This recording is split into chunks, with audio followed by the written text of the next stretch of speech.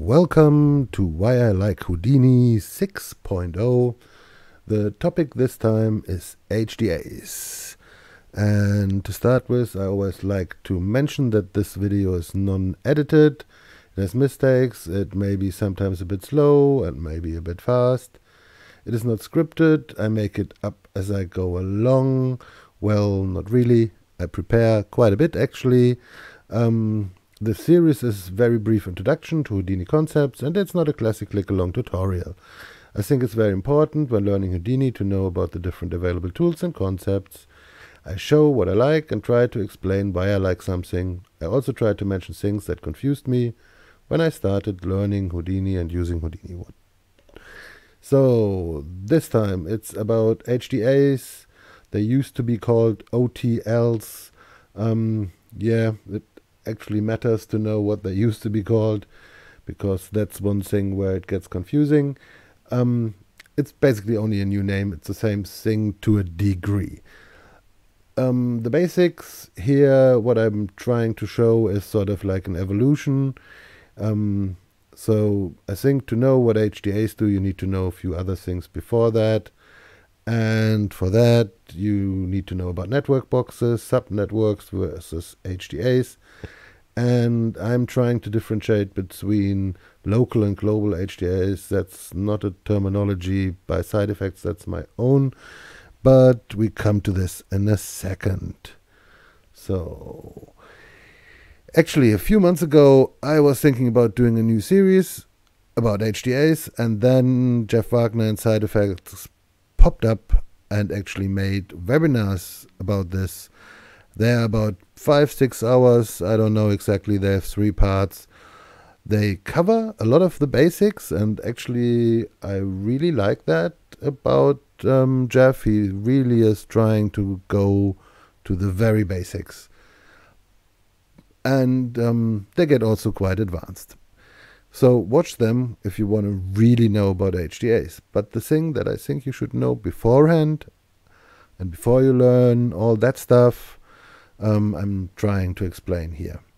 So let's zoom out a bit.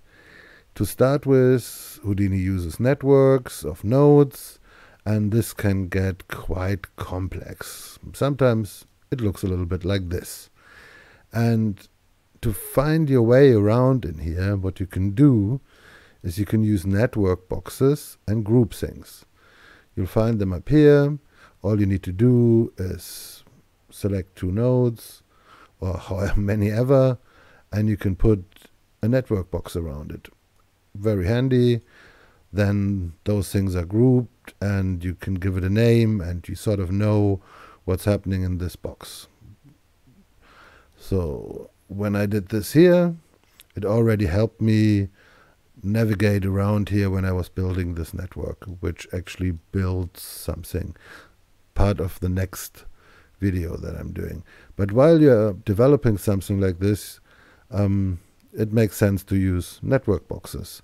And the next, let's say, evolutional step up from there is subnetworks.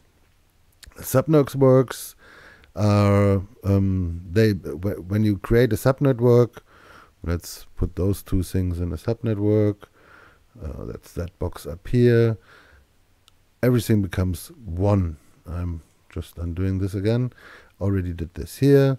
So this is what I actually did here. By using subnetworks, I made this really complex thing into a little bit less complex thing. And network. So this network is a lot less complex. That's less nodes, but when you dive into those, it gets complex again. But it sort of allows you to make things a little bit easier. And what you can already do in subnetworks, which is pretty great, is by pressing that gear button here and going into Edit Parameter Interface. You can create an interface by pressing P. I've already made an interface for this here. It's pretty simple. It only allows you to input a text and set 2 distances. Okay. So this is something you can do with subnetworks. HDAs, you can do a lot more. And I prepared a little slide for this.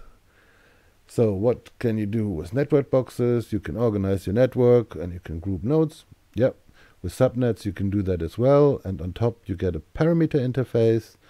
With HDAs, you get even more. You can do versioning, sharing and reusing with other users and with yourself. You can create a library.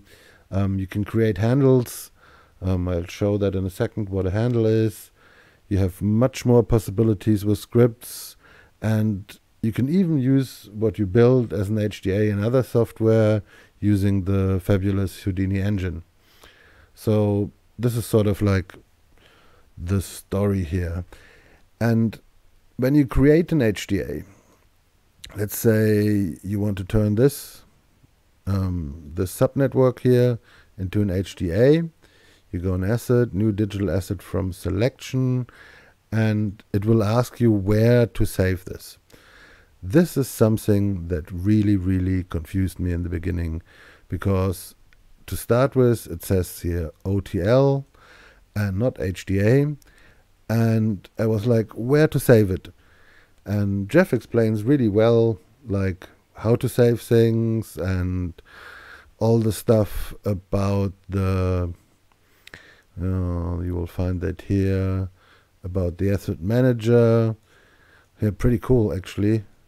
Houdini is made of assets. It's full of them.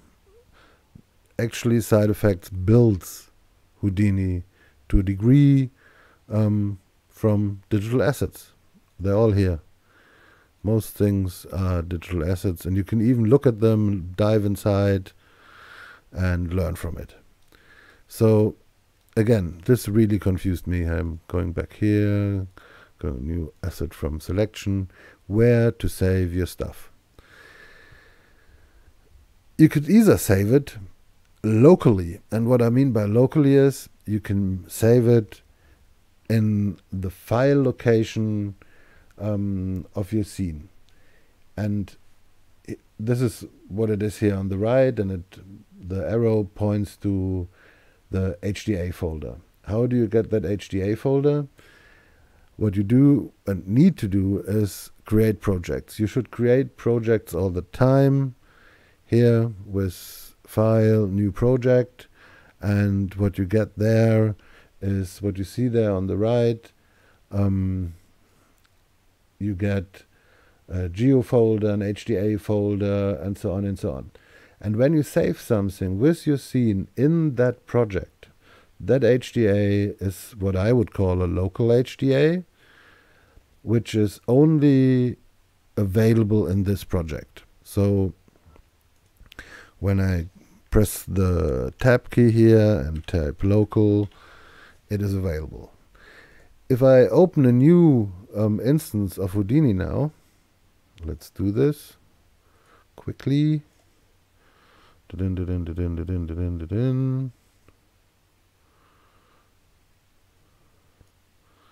There's another Houdini. If I go in here, put down a geo node, dive in here, delete the file node, and type local, it's not there. Yeah? So this HDA is only available in this project. The global ones, the ones that you are saving in the other folder on the left, in the OTLs folder, that's the default. You can change that as way as you want to by editing the Houdini OTL scan path in your Houdini environment ini. That might be too much for you. I think actually it's cool like it is as default. For me, that's enough. I don't change it.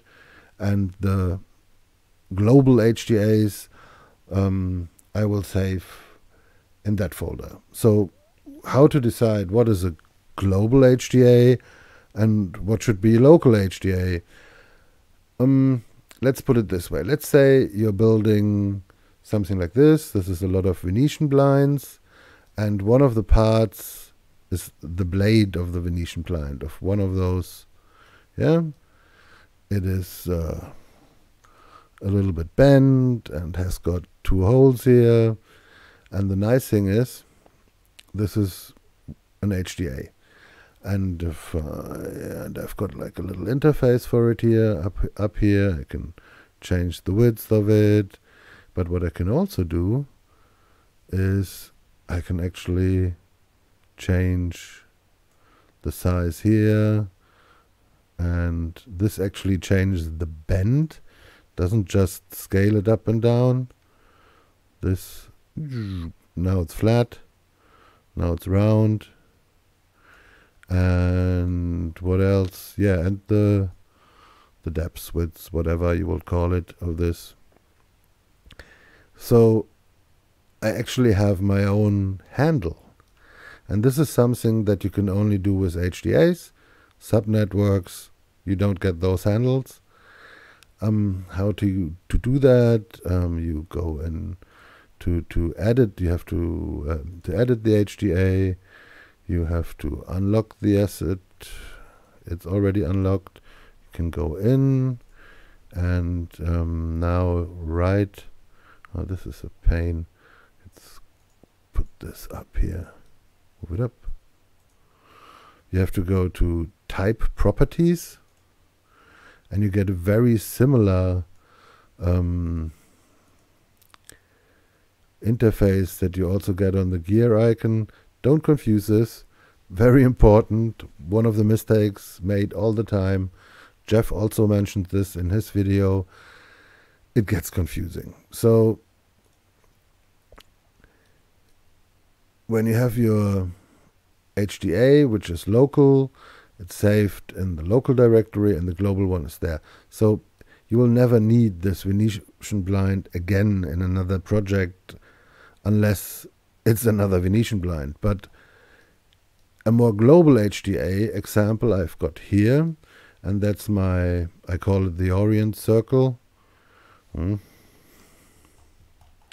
Basically, it creates lots of points, but those points already have Orient attributes, and which is cool. So let's show the parameters, more or less points, and change the radius. And you can also say how many degrees you want. Yeah, pretty cool. And you can use this. I need this all the time, so I made this a global HDA. It will be available to me anytime I start a new instance of Houdini. I will get this. So what else did I want to talk about? I think that's almost it. Yeah, I mentioned the OTL scan pass, and yeah, maybe why do I like it so much? I can make my own plugins. I can change the functionality of the software. I can share it. And that's it for today. Thanks for watching.